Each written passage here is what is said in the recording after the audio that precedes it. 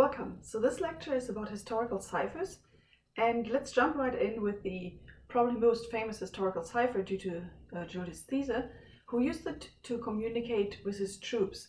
So he was trying to hide the information of what his strategy was, and so when he was sending text in his letters, he wasn't sending them in plain text like the normal text, but he was encrypting them. So he was changing the letter in each plain text by a letter in a ciphertext in such an easy way. Well, I've shown here 2 rows of the letters in our current alphabet, so 26 letters, and he was just shifting them by a few characters so that A stood over D, B over E, C over F, and so on.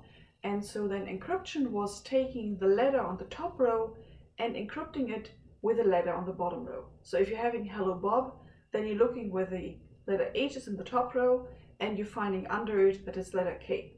Then you're looking up E, E is over here, so then you're finding E encrypts to H. So hello Bob turns into KHOOR space ERE.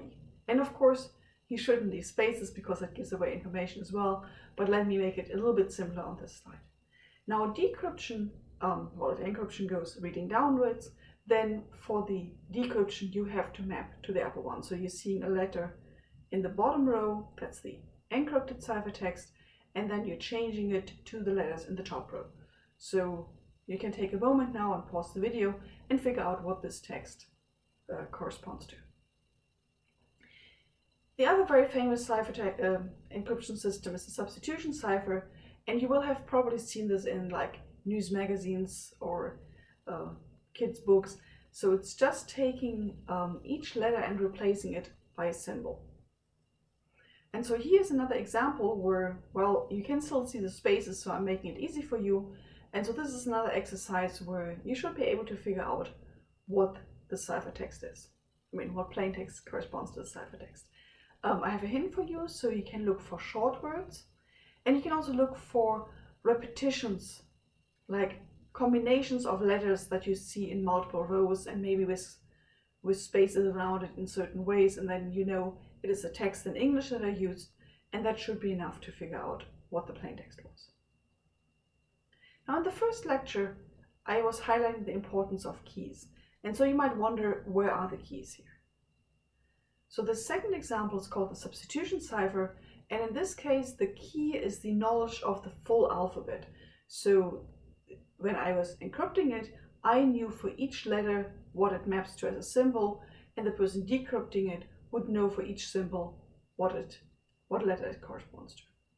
Here's an example. So A corresponds to the star, and oh well, I just gave an exercise and now I'm giving this away. Well, if you flip back,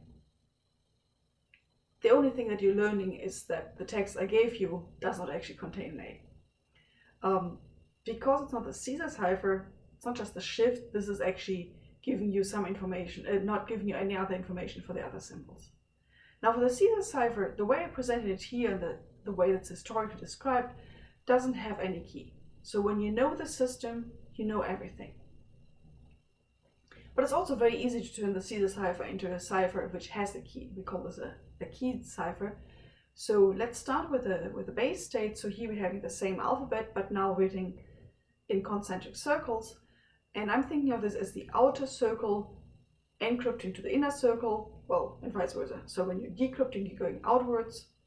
That was the bottom up. And when you're encrypting, you're going inwards. That was the top down.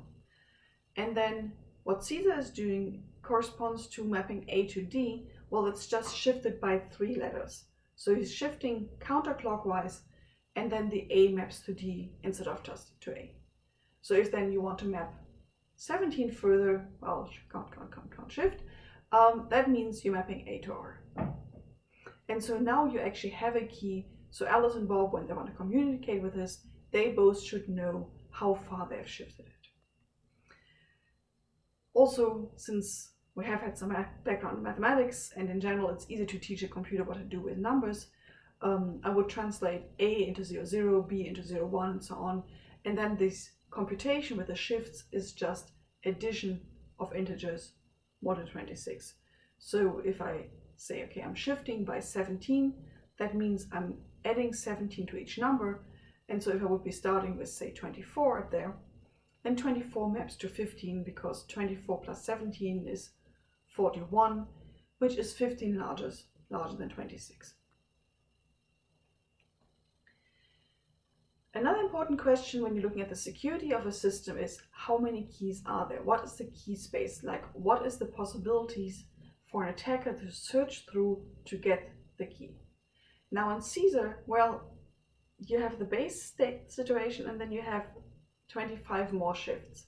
So there are only 26 keys for Caesar, and one of them is even the identity map. So it's very easy to try, at least if you have a computer, and you just test all of these texts, and probably only one of them will give anything sensible.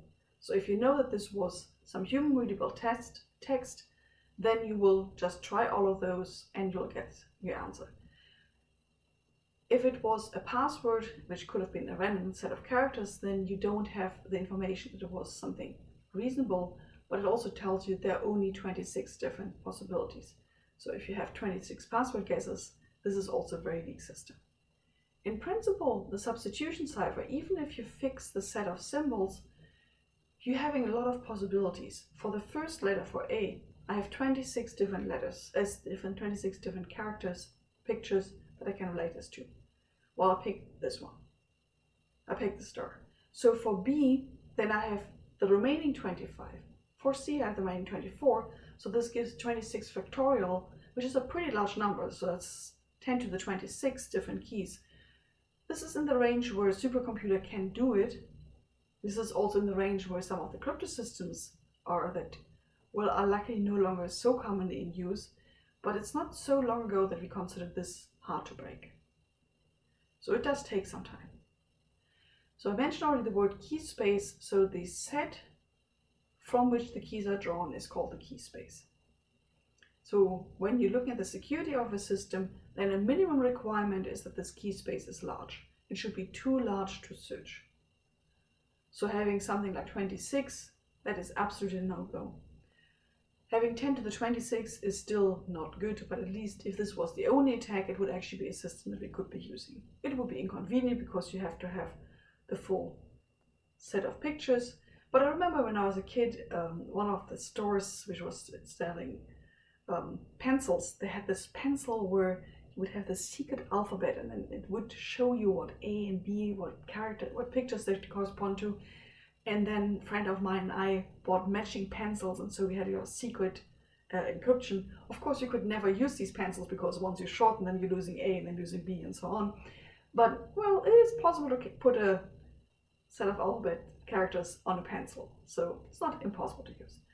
But you will have guessed already, or you know already, that this is not the only way to attack this. So if you're looking at cryptanalysis of these, if you have a sufficiently long text, so if my friend and I would be sending long letters with our secret alphabet, which is mapping A to star and so on, then what gives it away is that this is natural language. And natural language is not uniformly distributed.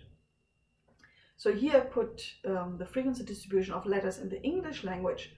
And so you see a very strong peak at E, and you're also seeing peaks, well, the next highest is T, then A, then O, then I, and N. I mean, the neighboring ones are not too much lower, but this is if you put them next to each other, they stack up like this. Now, if you know that your encryption is done with Caesar, then you would just look for this pattern of peaks. For instance, the N and O are both very frequent, or the H and I are both very frequent. And then there's this 3 prongs at the RST. So that's another thing to look for. And of course, there's a huge peak, and they should have the correct distances. And so even if somebody gives you a slightly skewed text, which is about zoology or something which is having Z, which is otherwise rather uncommon, it would still get the peaks for the other letters at the right places. And so you would very quickly figure out what Caesar is. If you have a substitution cipher, then this will also point to, well, which symbol could be an E, or which symbol could be an A, which symbol could be a T. And then you would be trying those, and then of course you're filling in the other characters to make those things proper English words. And you're finding like combinations like and or A as a single character, or those things are very, very common. Looking at more secure systems, so the one-time pad is normally put out as a poster child of something which is absolutely secure and very, very unusable. So it's of course important to highlight this here as a possible encryption system. So let's assume you have a key which is as long as the message you want to send. In practice, that means, well, you don't know yet how long your message is going to be, so you're going to have a very, very, very, very long key. And then when you start sending messages, you're using the first L symbols of the key and using the L if your message has L symbol. So in this case, I'm going for bits because in the mathematics is easier to explain, but I'll also go into normal characters in a moment. So when you're then using the first L pieces, because your message has L bits, then you would be stopping here. You would rip off this piece of the one-time pad, you burn it or whatever you do with one-time pads, and then you go for the next one. Actually, at some point I was in a spy museum in Western Germany where they were showing what they had caught from an Eastern German spy, and it was pretty impressive. So like, these are the stories of spycraft. So it was a coat hanger with very strong shoulder pieces, and it turned out that in the shoulder pieces there was a flap which you could open, and inside was a spool, like a little thing of paper like this, and on this paper were a string of zeros and ones. And so, or maybe it was actually letters, I don't remember the exact details, but this was a one-time pad that this spy was using to send messages home, and then at the end you rip off the paper and you burn it. Encryption, well, let's do the bit case first. This is just taking each position of the message and the ciphertext and the key and adding them modulo 2. So if you prefer mathematical notations, these are vectors of length L over the binary field F2. And then C, the ciphertext, is just the sum of M and K, of the two vectors.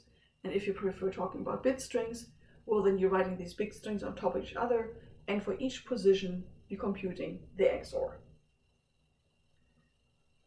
So the one-time pad is information theoretically secure. That means that the ciphertext does not give any information about the plaintext. Well, let's work this out. So if you're seeing a 0 in your ciphertext, then a 0 is either coming from 0 plus 0, or it's coming from 1 plus 1. So depending on what the key bit was, you're getting a unique message bit back. So that's why it can decrypt. But as the attacker, where I don't know what the key bit was, I have no information whether this 0 that I'm seeing in the ciphertext actually came from message bit being 0 or came from message bit being 1.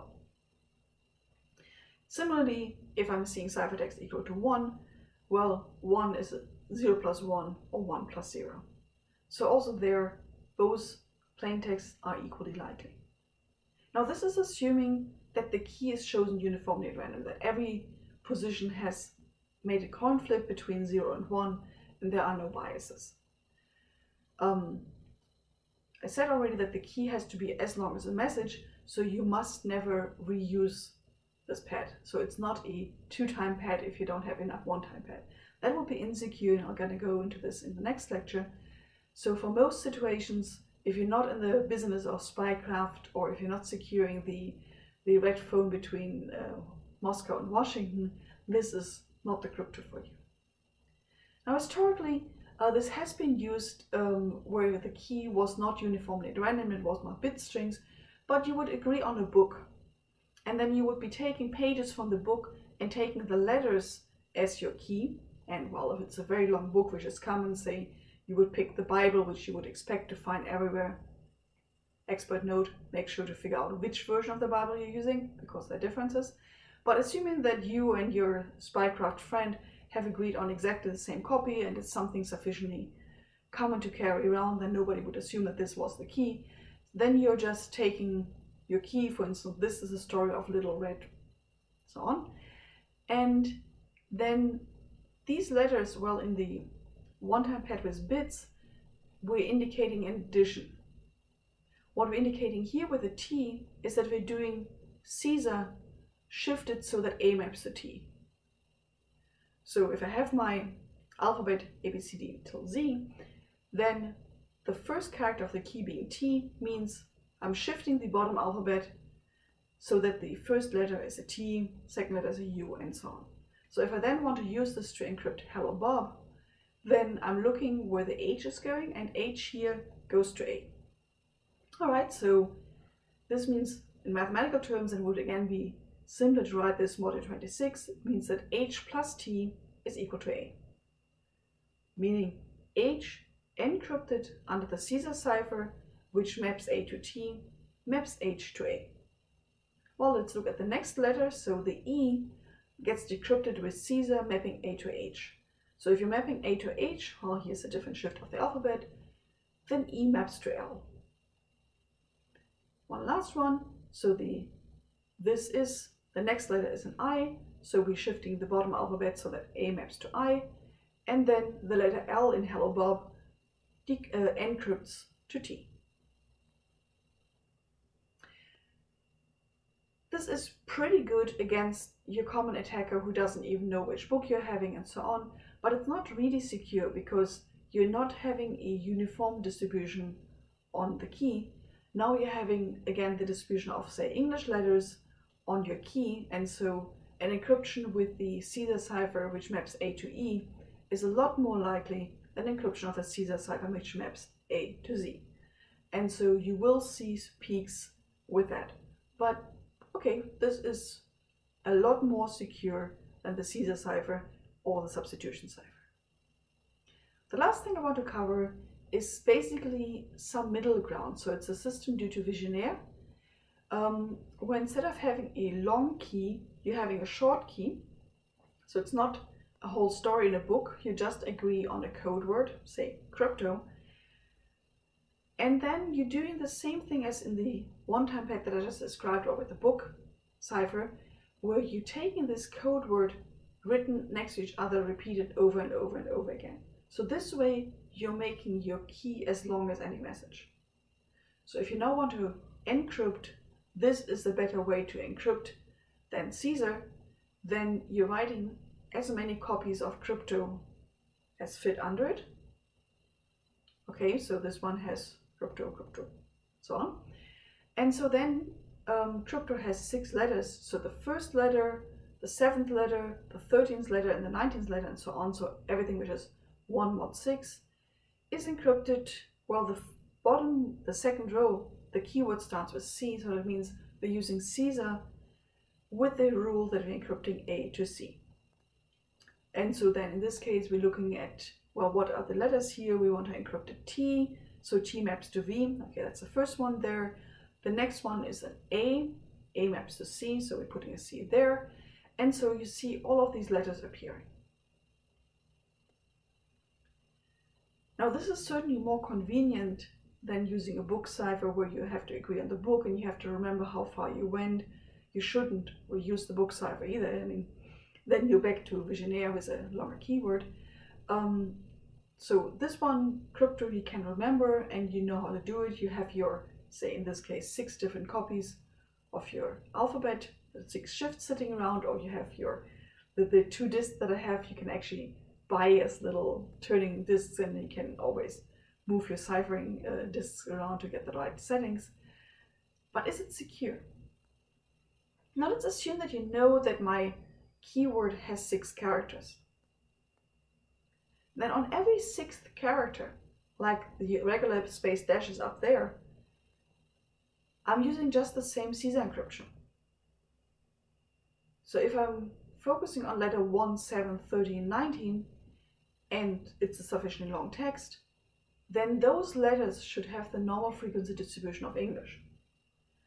I can't stop by just saying, oh, I try all 26 shifts and one of them will make sense.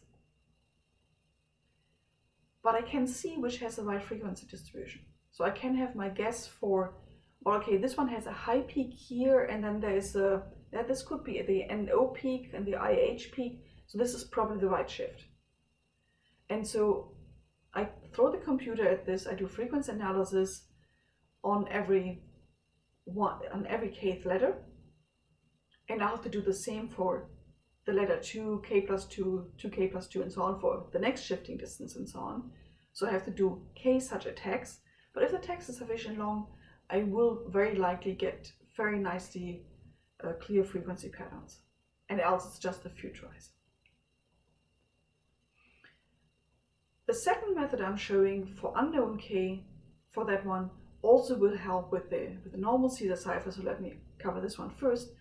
You can also look for repeating groups. Now in my text I don't have too many repetitions, but you see a this and you see a then. And now I got slightly unlucky as an attacker because the th is encrypted with CR and the then is encrypted with RY. But just imagine that the text goes on. With the keyword just being 6 characters, you have a 1 in 6 chance that you next time using the or this or then, the TH would be actually nicely aligned with the CR. And so when you're looking for repeating combinations of letters, that is another way to figure out what would be a likely candidate for, say, the THs. And so that also helps you in the first case. Now in the second case, if you don't even know what the key length is, there's the kind of mindless approach of just throwing computer power at it. And okay, you know it's Viginere, so it will have at least 2 letters. So you're doing frequency analysis on the first, third, fifth, and so on letter, and you're looking for peaks. Then you're doing the same with 3 and looking for peaks. Now 2 and 3 are divisors of it, of 6. So you will see some peak pattern, but the E will have 2 places on this because crypto is twice the length or 3 times the length for 2. So then you're seeing this peak slightly smeared out. If you're looking for length 5, it will be a total mess. So you very easily exclude 5. 4 is again, so is not co-prime to 6, so you might see some commonalities, but once you get to 6, aha, you got the right one. Alternatively, you're looking for these very common repetitions like this, the, and, or something like this, and when you're seeing the same ciphertext symbols together repeatedly, you assume, maybe these were the same plaintext symbols and they are aligned with how the keyword happens. So if the crypto would be aligned with a TH, well, this would happen at a multiple of the length of the keyword. So you would be seeing like these repetitions after 36 characters, and you find another repetition after 54, and then you're looking at, okay, what is the GCD between those numbers? What is a number that would be both a factor of 24 and of 54, let's say, or 36 and 54 gave. So then you're thinking, aha, probably the keyword has length 6. And so you're zooming in, you don't do a brute force approach on all of those, you're only testing a few. Of course, this can't distinguish between 6 or divisors of 6. So if you're seeing distances which are multiples of 6, it could still be that keyword has only 3 or 2 characters. But if you're assuming it has 6, you will find out that you have a repetition. So if it's actually 3 and you're starting with 6, then well, okay, you're doing too much work, but you were gonna get CRY, CRY, for instance. So you would still get the right keywords. All right, so that's all I wanted to say today about the historical ciphers. Thank you for your attention.